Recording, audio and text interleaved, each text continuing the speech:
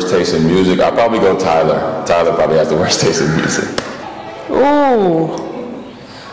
Well, last year it would have been Mackenzie's, but she doesn't play bad music, she plays good music. So, look, Carly Murphy, I'm going to throw her under the bus, but I do like her music, but sometimes it is very, very bad. Oh, that'd be Jay Thwaites. What is his taste in music? Nothing, anything that's on. That's not a good taste. So. Worst taste in music? It's got to be Withers. It's got to be Withers. And he's got no music taste and no rhythm.